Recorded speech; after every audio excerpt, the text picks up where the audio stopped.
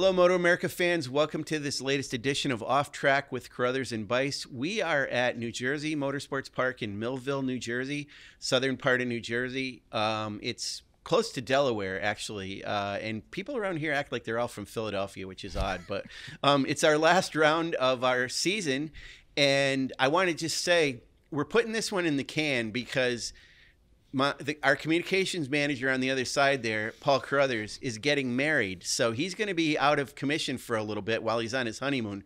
So we needed to get somebody on this podcast. And who better than one of the KRAVE partners and our chief operating officer, Chuck Aksland.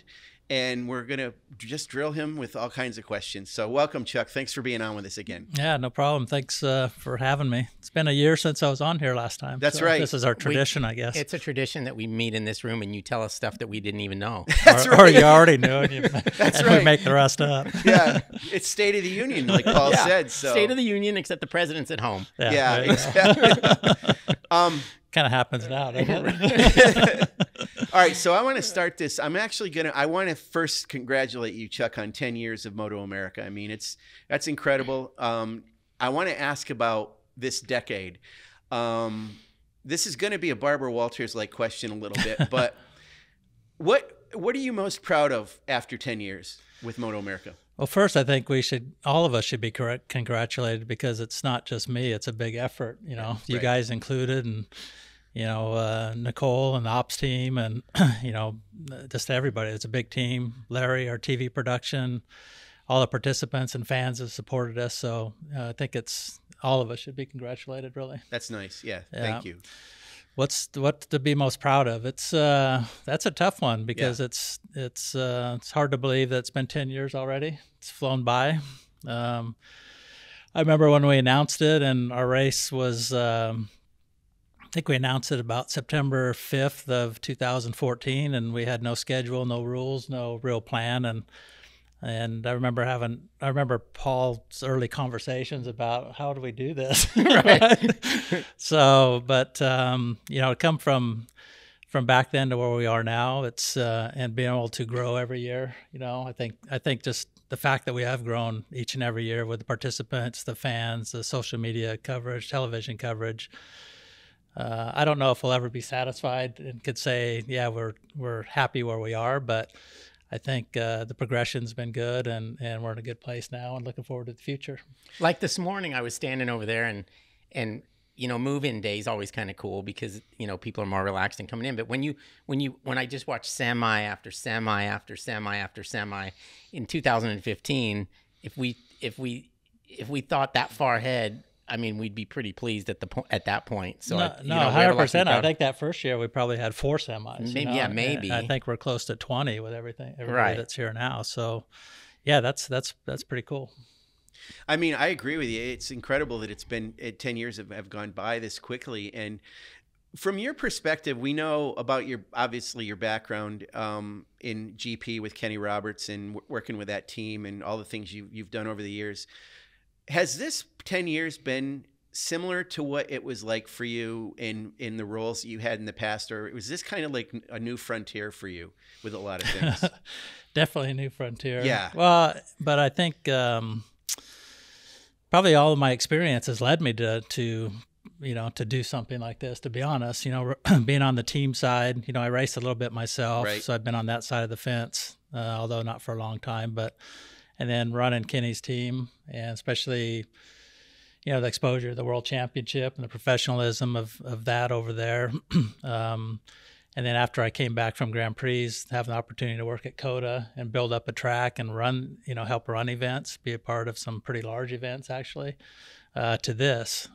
So it's, for whatever reason, it's kind of been a natural progression, but the series, because there's so many different elements to it and so many different players and, everything from, your track arrangement deal to what classes you're going to run to how your registration works to television to the whole thing. It's just, it's completely different experiences to be honest. So, but it's just been a evolution on my side, really. So it's been good. I enjoy learning new things, which every day there's something new that pops up here in the series, whether it's a team or a issue or something good or a new class or, what are we going to be doing in the future? A lot of our thought process is what's the next 5 years going to look like, for classes and, how's, for instance, what Superbike's going to develop into, with the next gen class and what other categories are out there, wanting to get in and so forth. So it's certainly a challenge, but it's a good challenge. That brings up one thing related to this that I want to ask you. So, MotoAmerica has evolved quite a bit in 10 years. I mean, our class structures and things like that. Not a huge amount. There's kind of a core of what the series is, but there have been some changes. Has it been change for change's sake, or has it been change because change has been warranted by certain things? And I'm talking about, obviously, we got a Twins Cup class that we didn't have in the beginning, and the way Super Stock, well, it's Stock 1000 now, but there are some things that are a little different than they were when we started. Yeah, there's a few things. Twins is probably a big addition to it. When we started, we had Superbikes and Stock. Well, then it was Super Stock 1000 running together, and there was some reasons why that worked and didn't work ultimately. But really, at that time we had our KTM Cup, and to go from that to a Super Sport bike was quite a big jump, and the Twins category kind of fit into that progression for a rider. Then opportunities obviously come up with the King of the Baggers and the Hooligans and Build Train Race, which they all have their, unique things that enhance the series on its own. So, yeah, again, it just kind of, some of it's dependent on the market, some of it's dependent on what we think is good entertainment value for the series. So, the classes, do you see? I mean, we can't have any more.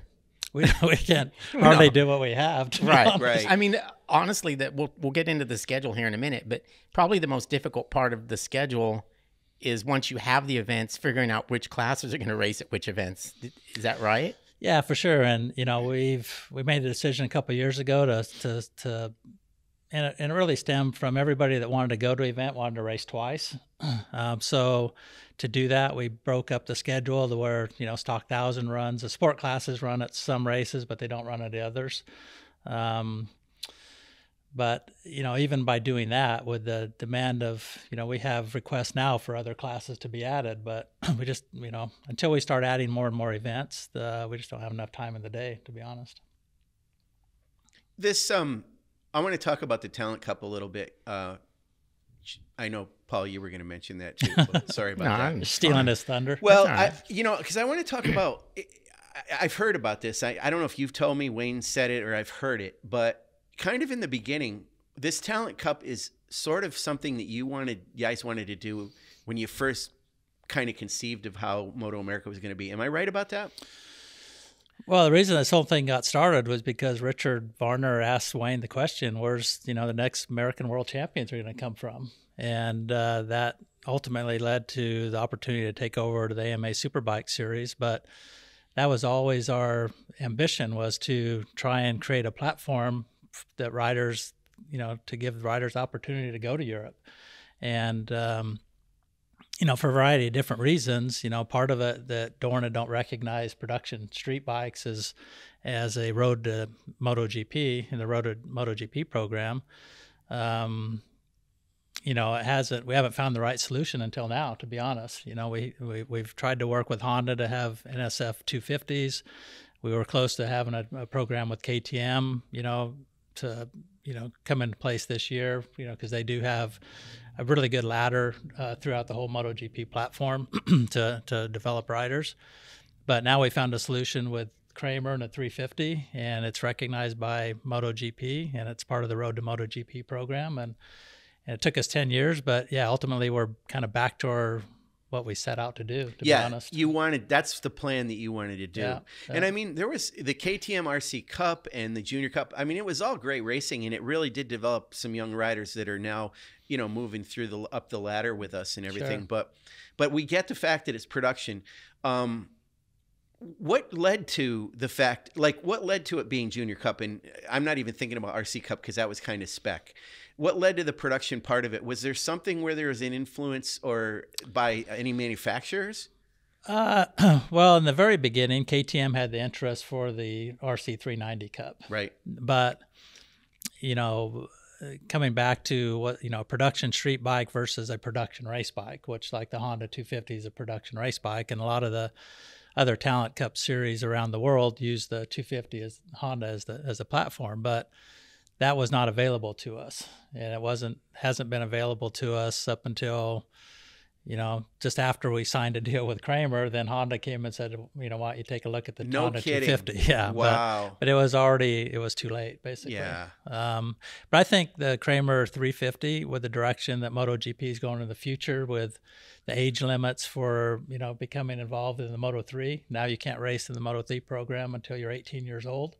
So if we could start on the Kramer 350 when you're 14, if you're talented enough to because the top 5 in the series have the opportunity to try out for the Red Bull Rookies. You run that, you're 15, 16 years old. It kind of, I think it's a better transition to get to Grand Prix. It's providing the opportunity. If a kid wants to run the Talent Cup for 1 or 2 years, doesn't make it to the rookies and wants to come back, we have a place for him to do that, come back to Supersport or Twins or whatever too. So I think Jensen Beeler was saying that possibly the Moto3 bikes are going to change next year?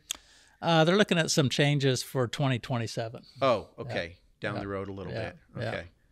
So I think now the challenge is just, obviously we've come out with the class, we've shown the bike, we've talked about how cool the bike is, we've talked about the road to MotoGP. Now it's just making sure we can get these kids to make that decision, and some of them may opt to do another route, but obviously we want those good kids to be in Talent Cup because that's where they're. Yeah, I think the important thing from our side is we gave them a choice. They have the opportunity if they want to do that, and then great. If they don't, then it's their choice. Not every kid wants to be the world champion. Right. Some do aspire to be a MotoAmerica Superbike champion. But if you talk to these guys like Sean Dillon Kelly, for example, he will tell you that riding those bikes, even if you don't want to be MotoGP world champion, it makes you a better Supersport rider. Sure. And ultimately a better Superbike rider, and it goes to different levels. Yeah, 100%. I would agree with that for sure. But I think some kids, we're going to have to get to the point where those kids don't think that that's a step back instead of a step forward, like they perceive maybe Twins Cup being or Supersport. Right. But I think that's just going to fall into place based on. Yeah, and I think from when we announced the class and just had a description of the bike, we had a lot of interest right away. Now people have seen the bike. We're confident. The demand is already there with the number of inquiries and deposits that are down. That there's a class, so. I think you're going to see a good field next year, and hopefully a lot of them are the 14, 15-year-old kids that want to aspire to go on. And I think the age limit change with MotoGP is a good thing, because I think you don't want to have so much pressure that you're a 14-year-old kid and you're like, oh, I'm not good enough, I'm done, because there's a 14-year-old in Spain that's better than me or in Italy that's better than me. This way they have a little more time to mature with these bikes before they have to face that. Yeah, no, I would agree with that. But hopefully we find the 14, 15-year-olds here that want to go over there and recognize that, hey, I could take the Spanish on, I can take the Italians on. Right, but what I'm saying is that it gives them a couple of years here. Sure. They don't have to feel like they've got to go there when they're 14 and a half or 15 years old. No, not necessarily, but you're still... if you have a super talented kid here at 14 and he goes to the Red Bull Rookies at 15 and wins the Red Bull Rookies Championship, perfect. That's the goal. That's the goal. Yeah. And I think that Red Bull Rookies thing, looking at it, if it was me and I was a dad or a kid, that's the best part of the puzzle. It's a good carrot for sure. Now you have, we have quite a few. I think there's 5 kids that are trying out for the Red Bull Rookies this year, actually for next year's program. A lot of those came up from the Volley program, our Mini Cup or the FIM Mini Cup. Those kids and families have been, running around in England or, British Championship or the European Championship for the last, they're over there 2-3 years. Here you don't have to do that. If you could go straight from here, try out for the rookies and have a shot. So hopefully we could save some families some money, because right. It's an expensive proposition to move everything and fly back and forth to hone your skills at that age, for sure. Yeah, so here's a tough question for you, Chuck. this one's been rattling around in my head a little bit because just in talking to Jensen Beeler, he's mentioned a lot about the adjustability of the bike and the fact that you can set it up in a few different ways. So it seems to me this class is going to be made up of probably some families, some fathers and mothers and their kid, but there may be some teams involved in it too. So is there any advantage to having a little bit more technical aptitude in that class to be able to set the bike up?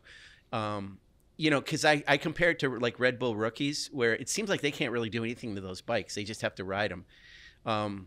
Is that an issue at all? Well, I think everybody's kind of in the same boat. Sure, you're going to have some bigger teams that, haul around a couple of these bikes, and participate in the series that have more experience. But, I remember when we started the championship, one of the issues Chuck Graves actually brought up was, there's not enough technical capabilities within the series.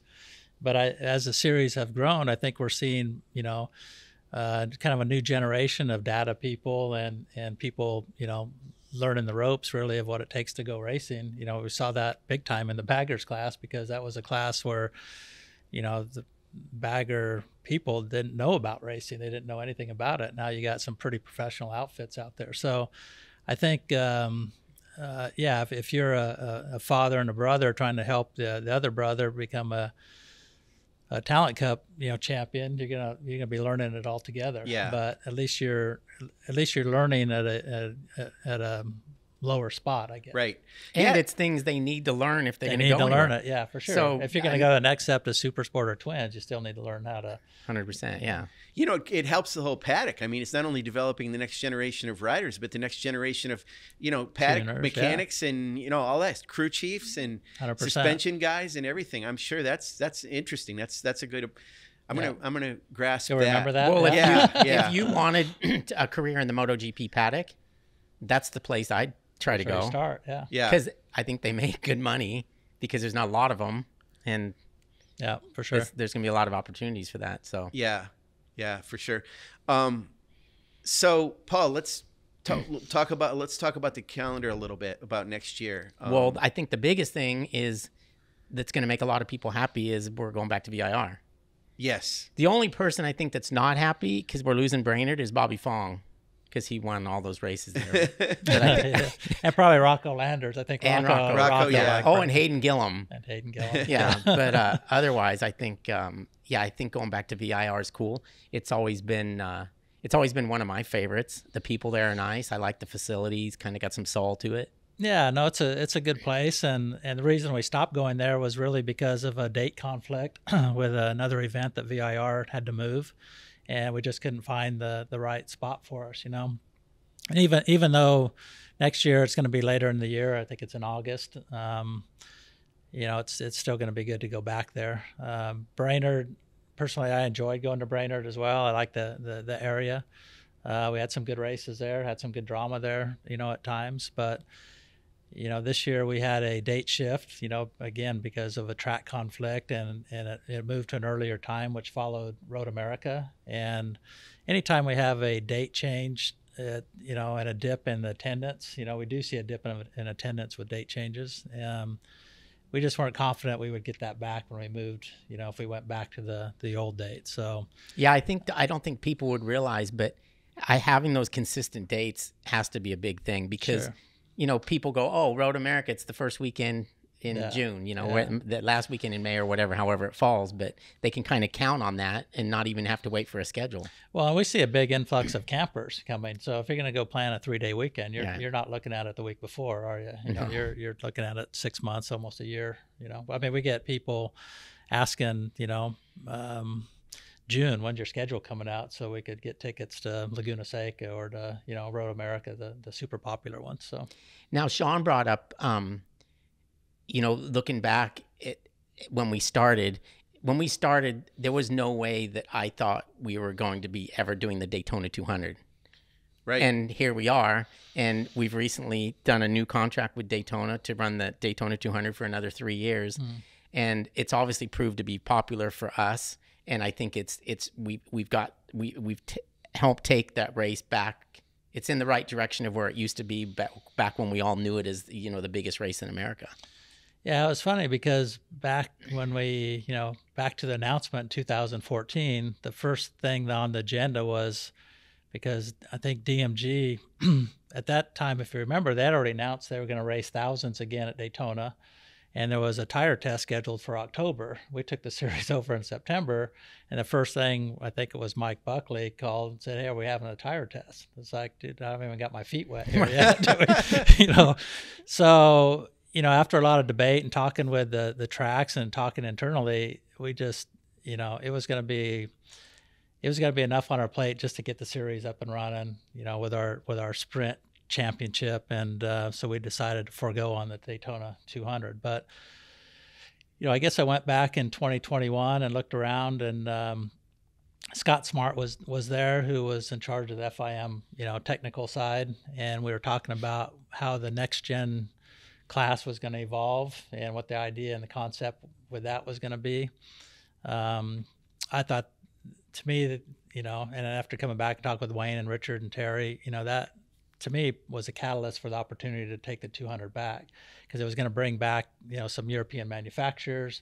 If everybody, from the World Supersport Championship was on pretty similar rules where they could just come over here and race, it'd be an opportunity to get more Europeans back involved and to try and help elevate the race again. So I think it's worked out pretty good for the first couple of years. The first 2 years, I think, it was a little bit of a learning experience between us and the Speedway. Last year things went really smooth, and it's great that the confidence that the Speedway has in us for the direction we want to take the 200, and the cooperation there is really good, and they're the good people to work with. And the rules, I mean, that place shows exactly what the rules are and how much parity there is, because it's like you're racing on a dyno almost. In a way, for sure. So, I mean, that was a big test, and it's worked out from day one. Yeah, and and also bringing in the king of the baggers, So, I think each year we've seen the attendance pretty much double, each year that we've gone. And again, to me, I mean, you've been to the 200. I think both of you guys have for a number of years, and it's it's been one of the most historic motorcycle road races in history, basically. So I think for us, it's an honor to be able to carry on that tradition and to add our touch to it, and hopefully, continue to make it better and better each year. So. Chuck, you talk about Daytona. I've got a lot of photos of you from way back in the day, of course. Do you remember the first time you ever went to Daytona, how old you were and why you were there? First time I went was 1983. It's when Kenny rode they were on the 680s, I think. Yes, they were 680s, those 2 years. 680s, yeah. Yep. And that, so I actually went to Europe with him that year. So we went to Daytona first. I was his motorhome driver then. He was going through a divorce, and, he needed just some help over there. I was racing motocross at that time. And so I helped, we rode together a lot preparing for his last year. So I went to Daytona with him, and then from there went off to Europe and drove his motorhome around. So wow. Okay. But that was the first time I was there. Yeah. Yeah. And that 680 was, that was a Daytona bike only. Yeah. Mm-hmm. Yeah. Yeah. And then next year I went back 84, and I actually raced the 250. Oh yeah, you did. Okay. Was Skip in that race too, or was he? No, back? Skip had stopped by then. Okay. Skip had retired before then. Okay. But obviously Daytona is part of who you are for so long that it's cool that we're finally back there, and you must have a good feeling about that just personally, that it's back with us again. No, it's cool. And anytime you drive through the tunnel into the Speedway, it's just like a wow. Yeah, every time. No matter what. Especially if you drive through the turn 4 tunnel and you see guys on the baking, if you're lucky enough to drive in at the right time, it's pretty cool. But yeah. That was the first place I ever went to in America. Is that right? Yeah. Wow. Yeah. We'd never been to America, and the first place we went was Daytona. Wow. No, but that's cool. It's like Paul's father, my father, they went there, probably not every year after that, yeah. Right? Pretty much. So it's kind of cool that we're working in the same environments our fathers, came up in. Yeah. We're going to the same places. So it's really neat. Yeah, it's really cool. So Chuck, this is a question out of the blue for you. Are leader bikes going away? Ooh. I'm probably not the one to ask that. Well, I mean, from what you've thought, because I keep wondering, and I'm not talking about in our series. I mean, it seems to be maybe MotoGP wants to be kind of the be-all, end-all. So I keep hearing stuff about World Superbike. Maybe, they may have some pressure on World Superbike to maybe not be leader bikes. And obviously, we're related to World Superbike in a lot of ways with FIM stuff. It's happened before. I mean, and even we had 990s and 800s. 800s in MotoGP. Yeah. So it kind of goes up and down. Displacements change all the time anyway. Heck, Superbike was 750 at one point. So, I mean, it can change all the time. I just wonder if it's feeling like that again. I'm just wondering if that's kind of some talk. Yeah, well, obviously, MotoGP have announced they're going to go to 800 cc's again. Is it 800 or 850? I think it is 800. Yeah, yes. So, and, they're doing that to slow the bikes down, which I'm not sure if that'll do that or not. But, World Superbikes are only, probably 2 seconds a lap slower. So if a MotoGP bike slows down, you can't have a World Superbike that's going to be faster than MotoGP. So I know there's some concern there. I'm not sure if there's a solution. I know there's a lot of different avenues being looked at to slow World Superbikes down. And part of that is not just the speeds, but also to try and bring in some new racetracks into the fold too, which kind of adhere themselves if the speeds are down, for safety reasons. So it's hard to say. I think the manufacturers are still selling thousands, probably not as many as they have in the past. Yamaha announced the R1, I think in Europe is just available for track day as a track day bike. So I don't know. We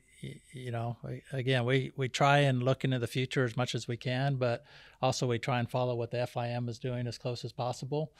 I don't think they have a set direction yet on what methods are going to take to slow things down, whether it's restricting fuel or different tires or what for the World Superbikes. But we'll watch it closely and just see what happens. So I wanted to touch on that specifically about the R1. So the R6 in Supersport, we know that became kind of a track only bike, and it's still out there. So it sounds like that it looks like it's going to be phased out, and there may be another model, or it will be another model coming in.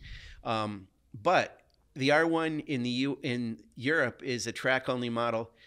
They thought enough of us here in the U.S. They've got a new street model of the R1. So there's a commitment in the U.S. to still have leader bikes, and Sure. I'm sure it has something to do with us in our Superbike. Well, possibly, but if you look around, BMW is still investing Yes. in thousands, and Ducati is still investing in thousands, and we know from conversations with some other manufacturers they still prefer thousands here in America as a superbike class. Yeah. So, again, where that leads to in the next 4 or 5 years, like you said, 750s used to be super bikes back in the day. You already got 949 Ducatis, which is nearly 1,000 anyway. Right.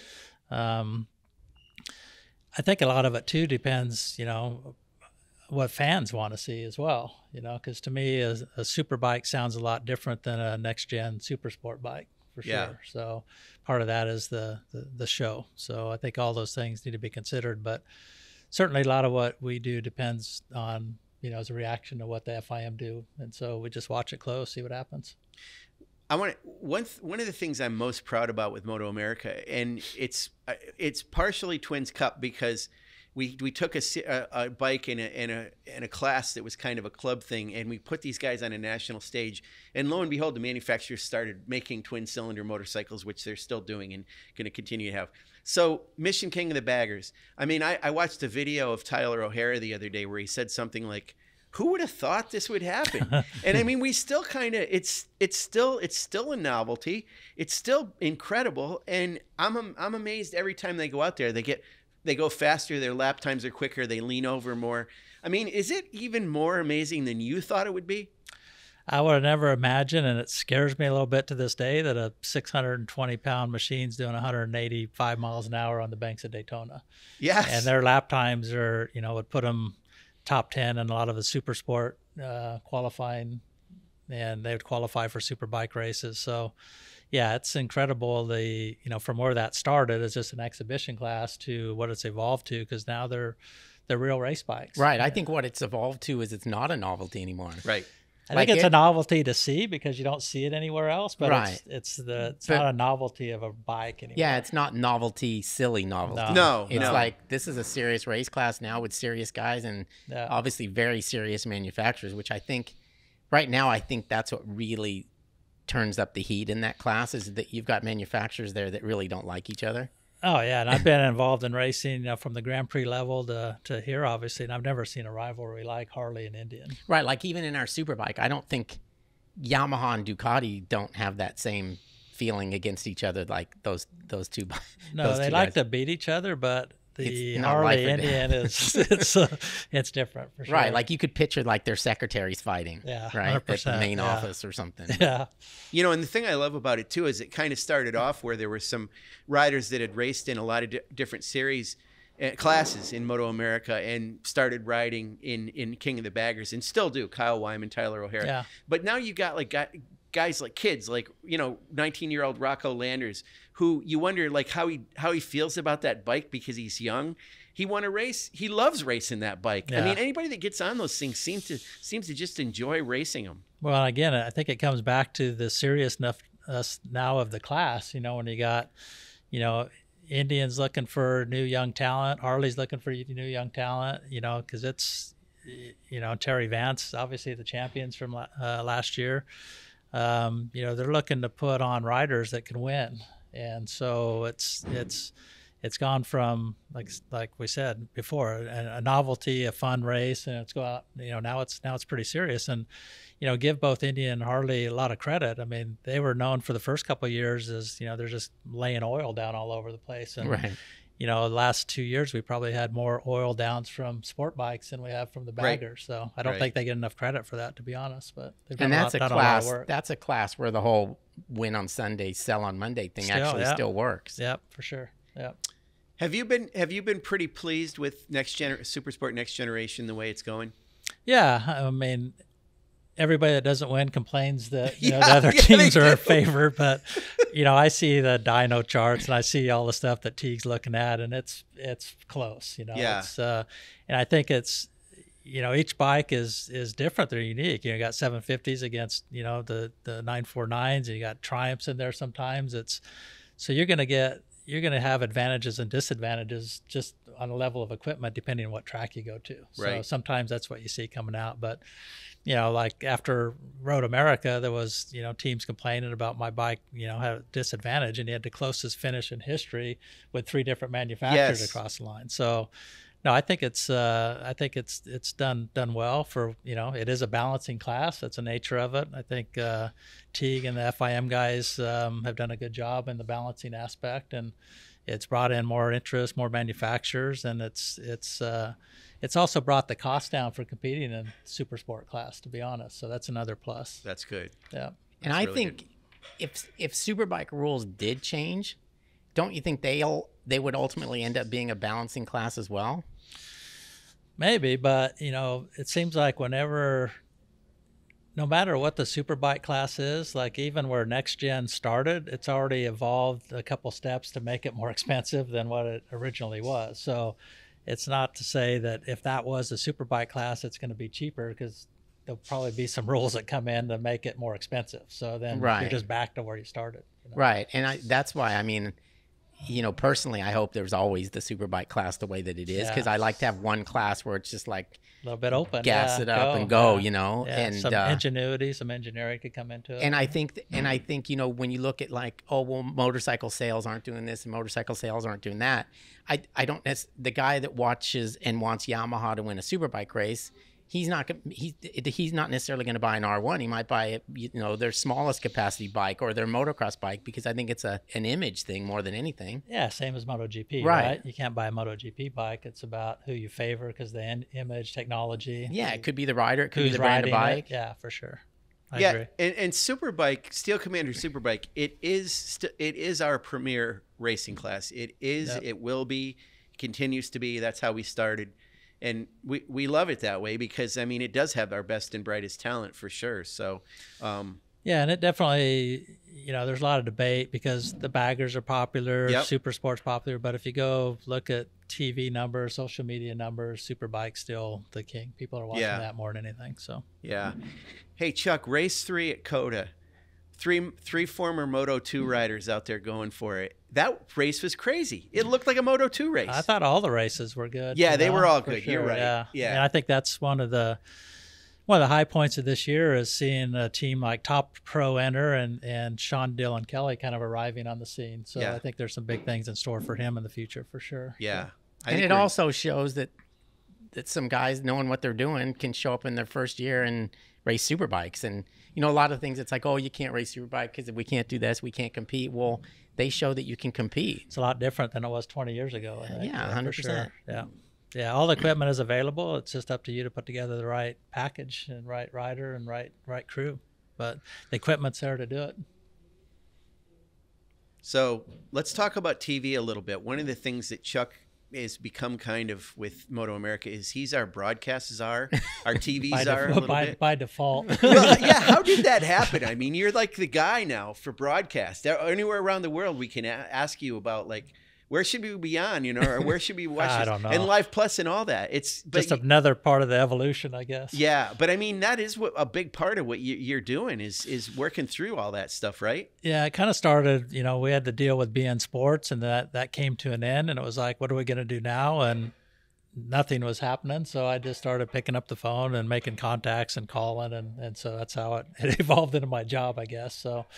And it's another challenge, but it's I think we've done pretty good, trying to spread out the coverage and really what that does is build awareness of MotoAmerica in general. We're on 2 different linear networks. Technically, we've started our own fast channel. We started on fast channel Motorsport 1 really. Because, back initially when I'm looking around, you're looking at how many households of Fox Sports 2 have, how many Fox Sports 1 and different platforms. But John Duff, who, had a stint with BN Sports, that's where we first met him. He went to work for MAV TV, and then he started talking to us about the fast channel side and what that was developing into. And all of a sudden we saw a opportunity where we could develop our own households, and I think soon Motorsport 1 with some things that are going to be happening in the future. We're going to have access to 250 million homes here pretty soon. So that's on its own. It's a bigger network than many of them we already deal with. So man, the whole thing is like a brave new world, though. You see some people on Facebook that make comments about us being on like primetime TV or something. It's gotten to the point where what is primetime TV anymore? We're all looking for different applications. I mean, tonight's football game is on Prime. Amazon. Right? Yeah, it's on Amazon. So we're all kind of consuming our entertainment differently now, and this kind of dovetails with that. So I don't know. I think it's people that just think it's going to go back to what it is, and it's just not. No, I mean, especially younger generation, they take in their content much different than we do. Right. There's still the traditional people that look for ABC, NBC, CBS, and I'd say most of the population doesn't do that anymore, to be honest. So it's a fast-moving world for sure. Even that, being involved with the fast channel stuff, from where it started to where it is now. When we started the project, it was a limited number of channels, and now if you go on Sling or LGTV or any of them, there's thousands of them. So that's eventually going to weed itself out to the ones people really want to watch, and hopefully we think the quality of our network and also having some MotoAmerica live racing on it and other motorsports applied to Motorsport 1, that's gonna it's a good quality station, so people are going to want to look at it for sure. But yeah, it's that landscape is tough to keep up with, and then YouTube's probably the biggest network, right? Right. So, it's an ever-changing landscape. We're lucky he's our guy on this. But he should have, I remember, this is funny because this piece of advice came from Richard Varner, who you wouldn't think would give an employee this advice. But I was sweeping the warehouse in our Costa Mesa office like the first or second year. And he said, Paul, never do a shitty job well.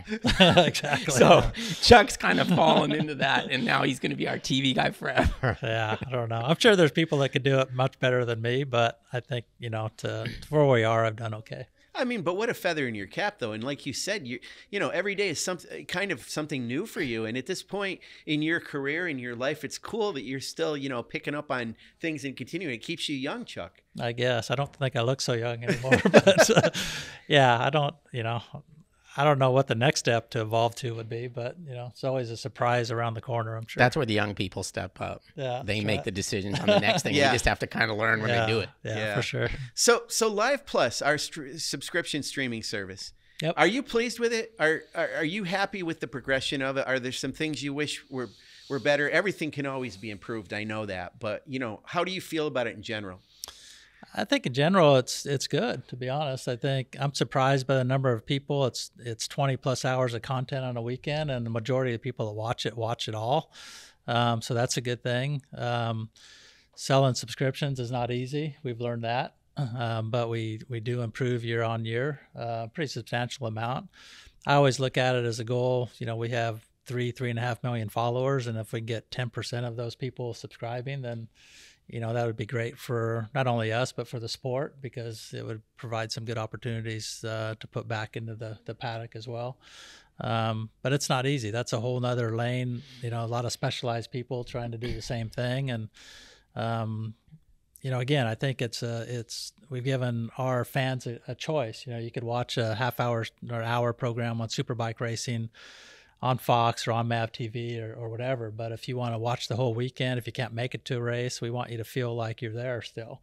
And that's why we have, a lot of paddock talk, Mike on the mic, going around in the paddock, asking teams and riders and fans, questions about being there. We really would like, for fans at home to experience what it's like to be at the track, and I hope they come out, or if they do come to a number of races, then they're not missing out either, So yeah, in general, I'm happy with it, happy with the production.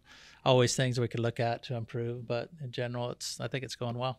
I mean, the three of us can remember back when I remember you could maybe watch 1 or 2 motorcycle races a year on TV. Oh yeah. Yeah. And, and we're like the Superbikers. waiting for Wide World of Sports. Yeah. And nowadays it just kills me when people complain about something that they get now, because like you said, you could sit there and watch 20 hours of MotoAmerica coverage. Yeah. And you see amazing. so much. I mean, you learn so much about the riders that you couldn't learn about in the past. Yeah, I mean, you talk about 83, 84 in Daytona. I think that was on Wide World of Sports. I'm pretty sure. I think that was one thing that they did and broadcast it later on. Well, yeah, and it would have only been the Daytona 200 too. Yes. We're here. We have coverage of Twins Cup. It'll be Talent Cup, Junior Cup. All the classes have coverage now. So, yeah, back in the day, you'd have the one main race, and nobody would even know what else was running. So. Yeah. So, Chuck, this matrix that we have, where we've arrived at this idea that super sport actually is at every round, Superbike's at every round. Next year Talent Cup won't be. The other classes aren't at every round. That entire matrix, how do you do that?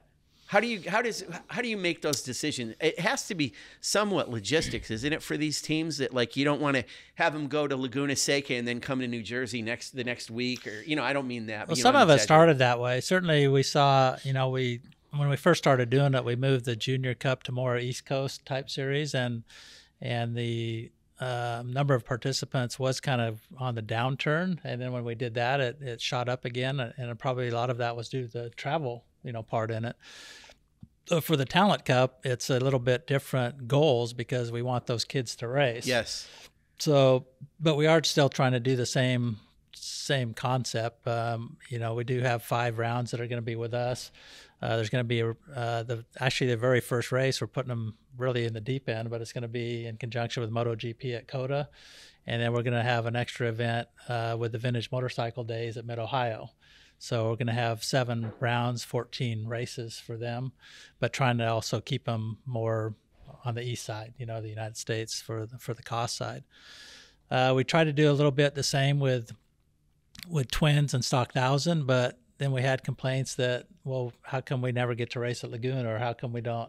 So now we're trying to just, give them some variety and swap them around a little bit year on year. So at least they, get to experience all the tracks if they're in the program for a couple of years. Which track is the one that most people want to ride. Is it Laguna? Just because of its history and I stuff? think Laguna, MotoAmerica. Yeah. As well. Yeah. Yeah. That's true. So there you go. You got to have like 15 races at those two. I think Mid-Ohio is a popular one now. Oh, yeah, for sure. Yeah. Yeah. And we knew it was all along. It's just, man, now that it lived up to its billing this year. I mean, that was crazy how many people were there. Yeah, it was good. I want to touch on Mini Cup a little bit for next year. You did something different this year. We did something different in this regional idea that boiled down to a national. It was kind of in its infancy. We had to see how it was going to go. You know, I'm sure next year it's going to be bigger and better. There's going to be more of that. Can you tell us how that went and if it's living up to what you want it to be and there's more to come? Yeah, that's been a challenge for us over the last few years, is how to operate that program properly. And part of the challenge with it is, it started with the goal to qualify kids that go to the FIM Mini GP World Championship, which is held in Valencia each year. But a couple of years ago, Dorna implemented that series is owned by Pirelli. And so Dunlop is obviously our tire supplier and sponsor of our Mini Cup program as well. So, 2 years ago, we would run a Pirelli day on Friday and Dunlop day on Saturday, and it just got to be kind of a headache and a mess. And it's just a big undertaking to run a lot of those Mini Cup events on our own. So last year, we took a look at what's the most successful amateur program, and that's amateur motocross. They have all these qualifiers, regional qualifiers, and it all culminates going to Loretta Lynn's, for the national championship. So we started that process. I had 6 to 7 clubs involved last year doing qualifiers. We had a national final at MotoAmerica. We'll be doing that same thing next year. We did stream the Mini Cup championships. So if you go on YouTube, I think it's there, and Live Plus. And I think after people saw how it happened, I mean, the entries were kind of limited for the national, but now I think that they see the concept next year. It's going to be much bigger, I think. And talking with sponsors, they're much more enthused about it and see the potential in it. And so here in the next couple of months, we'll be making contact to more clubs to be involved. And again, it's starting at the bottom, but there's a lot of incentive. We want to create some incentive for the kids that want to go from Mini Cup to Talent Cup. So there's some programs that'll be in place there. And bottom line is we're trying to create a bigger funnel to get more kids involved to, progress to what they want to do on the national or world stage. So would there be anything with Mini Cup that would, I don't know what this is, I'm just kind of thinking out loud. Mini Cup and its relationship to Talent Cup, maybe something that is an incentive to, you do this, there's something about going to Talent Cup or whatever? Well, for the main class is the 190 and 160. If you're the champion of that and you're of age, you want to go to Talent Cup, you'll have a free entry for a Talent Cup. Yes. So, we're working with Kramer to make a bike available. So if there's, maybe there'll be some incentive for one of those kids to, have the use of a bike in the future. Like a wild card, you mean?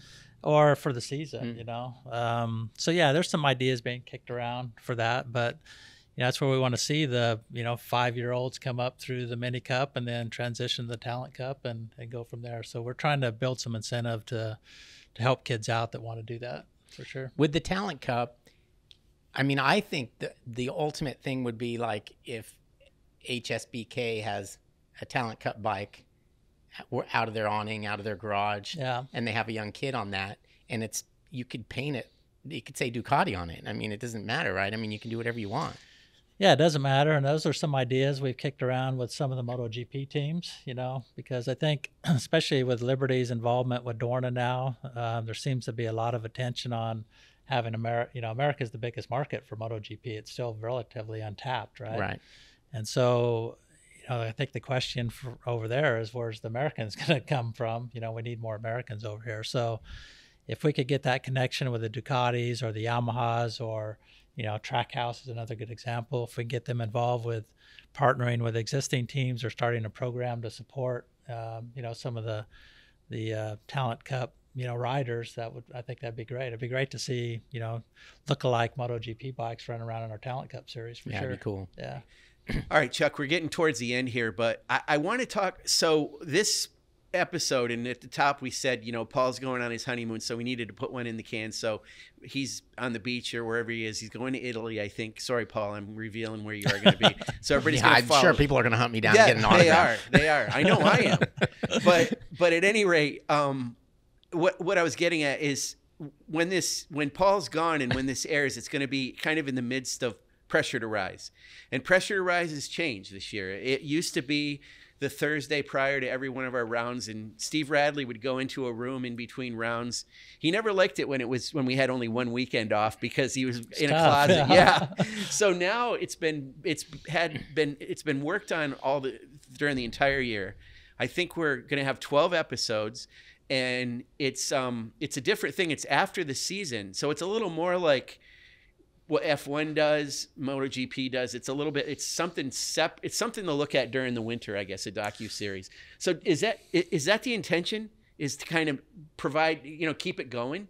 Yeah, I mean, you know, Steve does a great job with the program. I think this is the third probably iteration of the format that we've tried.